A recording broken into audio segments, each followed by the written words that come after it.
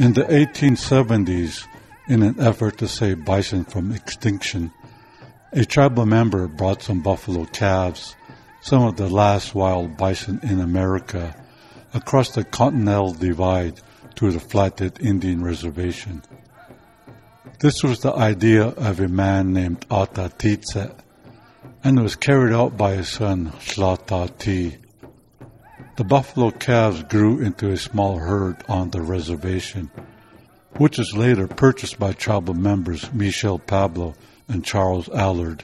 At the turn of the century, Michel Pablo's herd is probably the largest free-ranging herd in North America. They ran wild on the Flathead Reservation. I think without the Allotment Act, if that didn't happen, I think the buffalo would have flourished all through this area. The government said that this would be our land forever. And then the government changed their mind because there was good farm property here, so they opened it up, and we about lost our reservation, our homeland.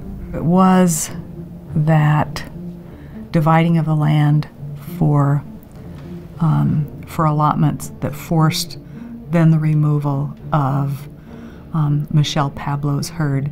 Once the allotments were made then and fences built and the bison were sold off, the government comes in and says, well, we need to preserve the bison. We need a park or a place, a reserve. There was a certain degree of arrogance in how they approached establishing the National Bison Range. The federal government literally took 18,700 acres from the tribes with minimal compensation. The tribal membership was never consulted when that land was taken. It was just done. So here you have this ironic situation where you have a bison range within an Indian reservation, and the tribes were not allowed to participate in the management of it.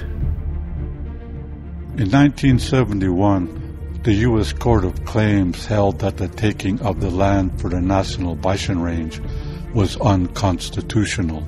We fought hard to get back onto the range, and back in the 90s exerted a federal principle of self-governance to be able to manage the bison range on behalf of the federal government.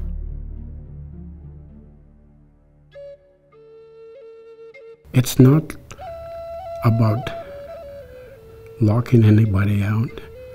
It's not about allowing certain people in there. It's about sharing, it's about understanding. There are many private individuals, many conservation groups that support tribal management. They say, yeah, it makes sense. But there's some outside entities that are just, I hate to say prejudiced, but they are.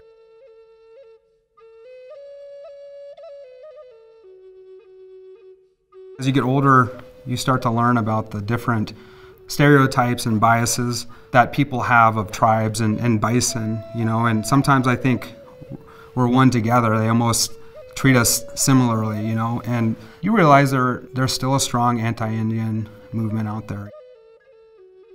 Fear. I think it's a lot to do with fear, which is pretty sad. And we work well with others. That's the funny thing, is that people don't realize that we're not scary people once you get to talk to us, and we are very capable. So what better caretakers of keeping buffalo on the landscape in perpetuity than the native people that were here and watched them evolve and assisted with their existence.